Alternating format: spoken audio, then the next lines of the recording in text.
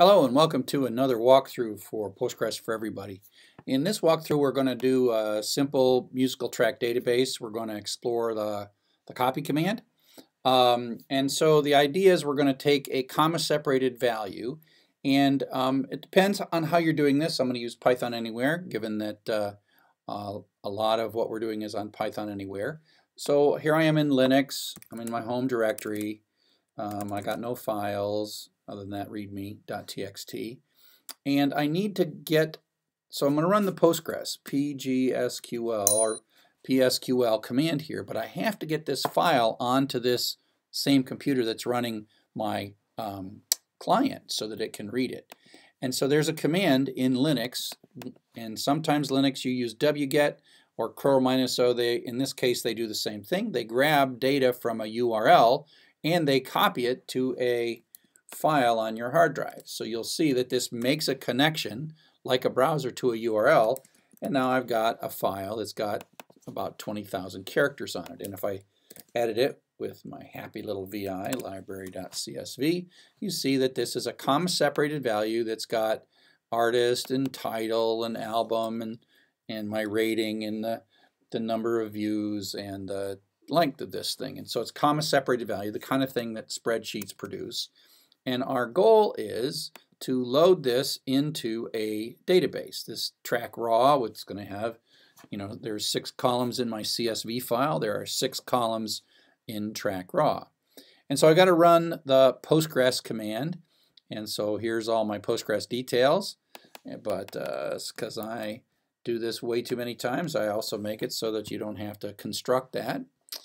And so that's the PSQL command that I've got to type. I'm going to copy my password and paste that over. And now, of course, I'm not talking to Linux anymore. I'm talking to the PSQL command. And so I've got this prompt. Hello world. What?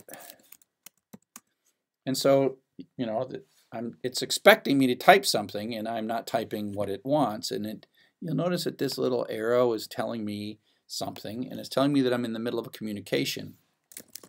And that's because it expects that semicolon is going to happen to end a potentially multi-line SQL statement. So in this case, it was expecting me to type SQL, and I didn't. But it was in a continuation, and so that's why it messed up. I can take a look at my tables with \DT.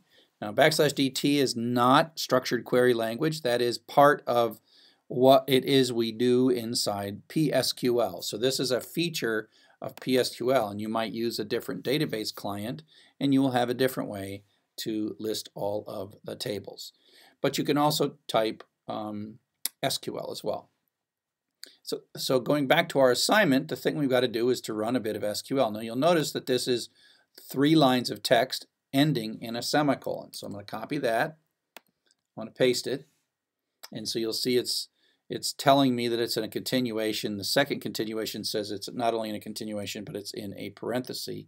But then if I hit enter, that means that the semicolon is going to cause that statement to execute.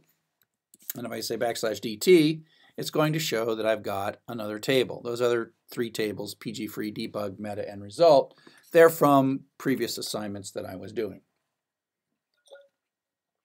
So I now have library CSV on my local hard drive, and I've got a table called track raw, and the only thing I need to do is to run and copy this all in. Now, later we'll learn all kinds of ways using Python and other things to put data in, but I'm going to actually use a feature built into PSQL. Now, if you're using a different database client, this \copy is not necessarily going to work. You might be using a full screen client, but this is how we do it in PSQL. So for this assignment, you might be best off just using PSQL.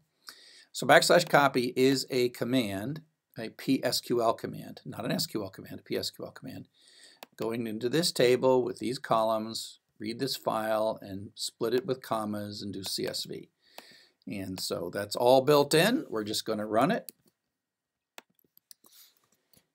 And it is going to have selected, it's going to have inserted select count star track underscore raw. Raw, type it correct, Chuck.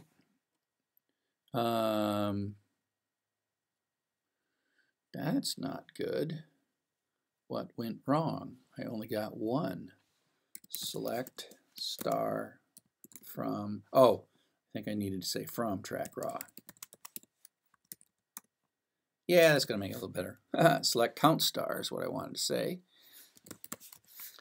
There's supposed to be more than one track in there, and there is. There's 296.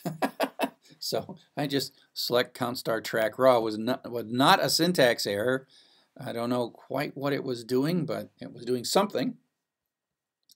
And that's why I was confused when I saw only one. But really there's 296, which makes a lot more sense.